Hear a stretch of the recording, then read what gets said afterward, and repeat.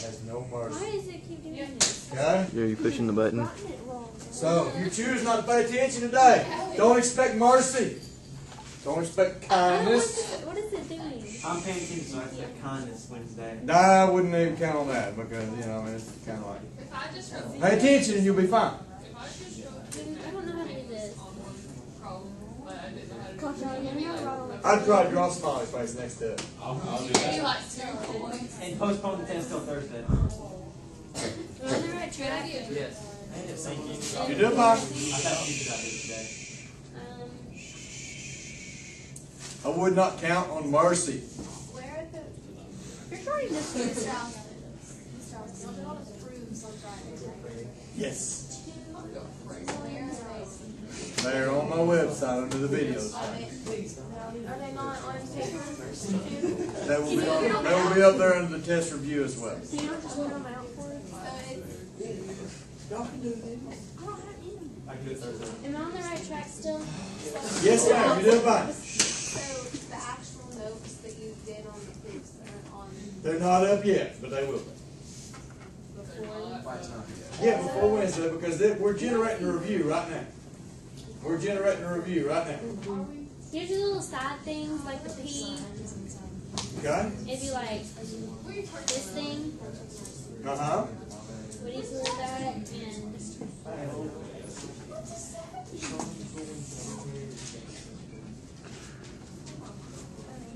Oh, I get it.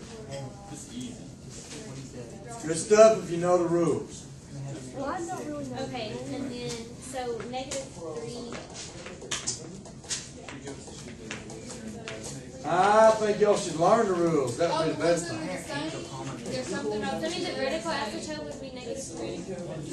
Or Listen up. Listen up. What makes a 0 on the graph? It's a fraction. What makes a fraction equal 0? Oh, it's not. This zero, one. but not the bottom. Top is equal to 0, not the bottom. Okay? Top is equal to 0, not the bottom. What number? Listen. -3. -3 makes the top 0, not the bottom. So that means there is a 0. The function is 0, or there's an x-intercept where x equals -3. -3. So what Okay? is that? So an x-intercept is a point on the x-axis, Mhm. or 0 is just an x value that you plug in to get 0. So what would that be? Your 0 is what? Your 0 is x equals -3. We just write 0 equals x equals 0. X equals -3. Then your horizontal. Now you can do your horizontal asymptote now if you want to. How many points did I just get for Your horizontal asymptote is How do you do the horizontal asymptote? the volume. That is No. Who said that? it wasn't me, but The degree of P.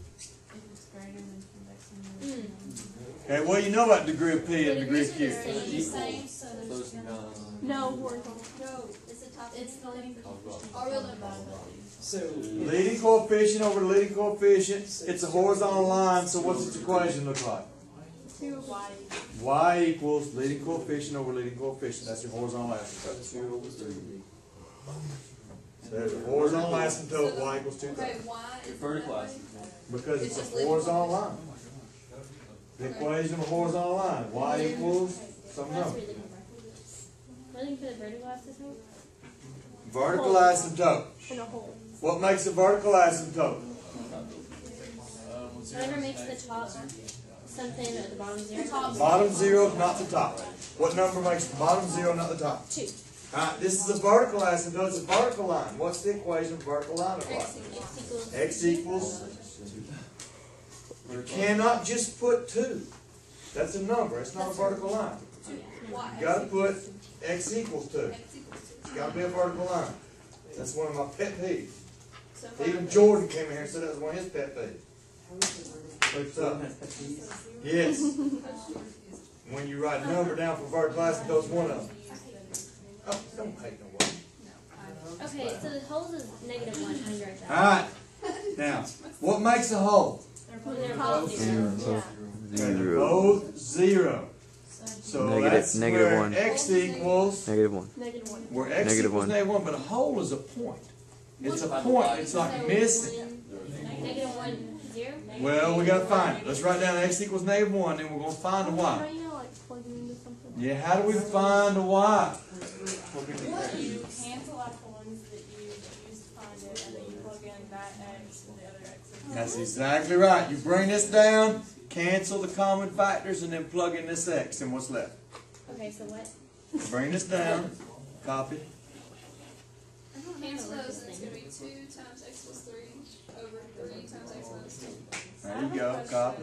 How do you Uh-huh. write If this? you With the mouse. have 2 x plus 1s on the top, would you cancel out all 3 of the x plus 1s, or just 2? No. And that's gonna mess us up on that. Okay. On top. Or like somewhere in there? That's a good question. If they're on bottom, if you got more on bottom than you have on top, you're still gonna cancel out 1 for 1, it gives you a vertical asymptote there. Okay? If it was on top, I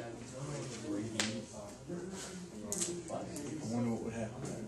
So since there's this one and this one, they cancel out. Right? I think there would still be a hole. If it was on top, there was more on top than there was on bottom. But it would be a hole where y equals 0. It would be a hole on the x-axis. I'll double check that and find out for you before tomorrow. Okay, Scott? Alright, cancel the common factors. These cancel. Put y equals over there. And then now plug in negative 1 for what's left. And that will give you the y value of your hole. 2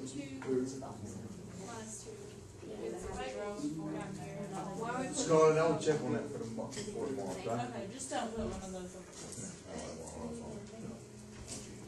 Good question. Let's make it 1 minus 2. Okay. Right? So then there's a hole. The point that's missing from this graph is the point negative 1, negative 4/9. That's the point that's missing. That's the hole. So it's Yeah, that's what I got. comma 4/9. Negative 4/9. There you go. That's the hole. Alright, kill it, Zach. How many minutes is that? 7:41.